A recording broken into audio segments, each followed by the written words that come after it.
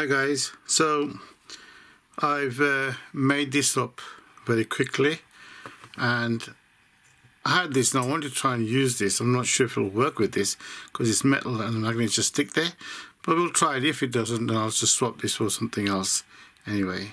So I made this up and I've just put two magnets in there, south pole facing up this way.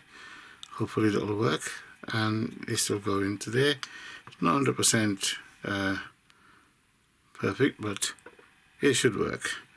And the other thing I've got is this coil. Now I want to use this coil. Whether it will work with this coil or not, I'm not sure. A pulse motor with a Hall sensor, but we'll see. We'll experiment. This coil is quite good, so I'm going to use this coil to put under there like that, and Hall sensor. So I'm just going to solder this Hall sensor with a few wires, as you can see.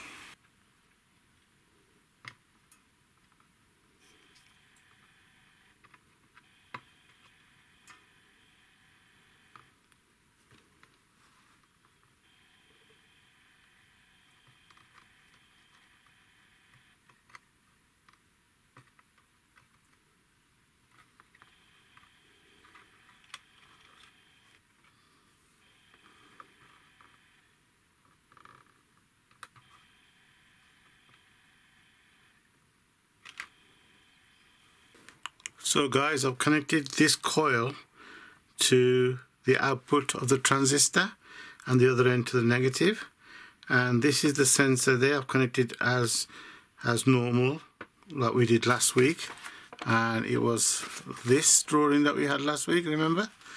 And this is with the transistor at the moment. That's what's happening. So I'm just gonna switch it on, should I say, put the Hall sensor in the right place.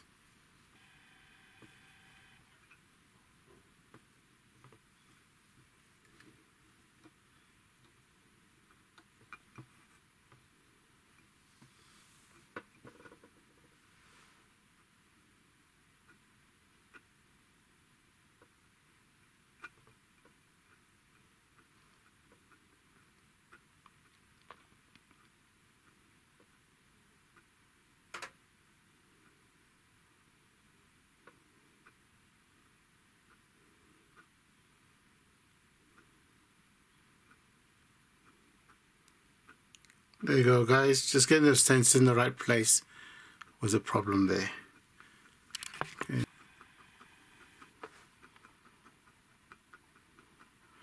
Basically it looks like the sensor works like a reed switch.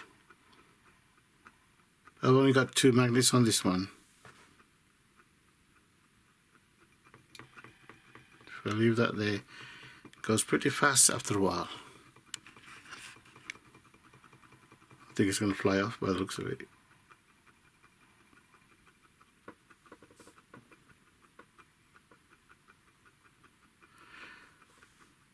So that's it, the pulse motor working with Hall sensor, and the coil is from, I think the coil is from the clock or the cat.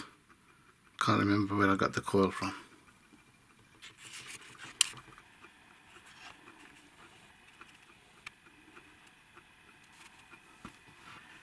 I was going pretty fast there. I gotta watch where I put this sensor. Sensors pick up speed quickly.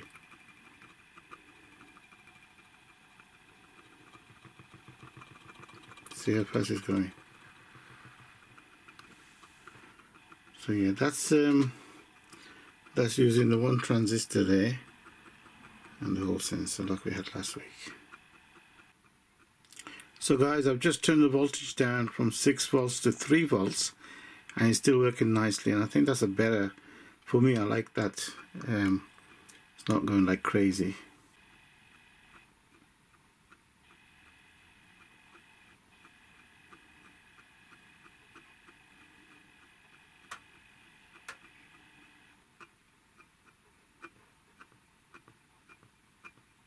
And that's on 3 volts. Here you go guys, so I've done the resetting of this now. It is not using a transistor. There's a transistor, put it away. It is using just the coil and the Hall sensor. It's working fine. So I'm so glad it's working fine, because what I'm going to do is put it together in a nice neat way. This is actually on 3 volts, you know, and if I put it higher, I think it'll go pretty much faster. But the reason I use that coil over there is to check if it will work without the transistor, because as we saw last time, the motor didn't work unless we put the transistor in, and this is working fairly nicely. I think it's quite good. I will try it on 1.5 volts when I actually put it together, but if not, then we'll just keep it to 3 volts.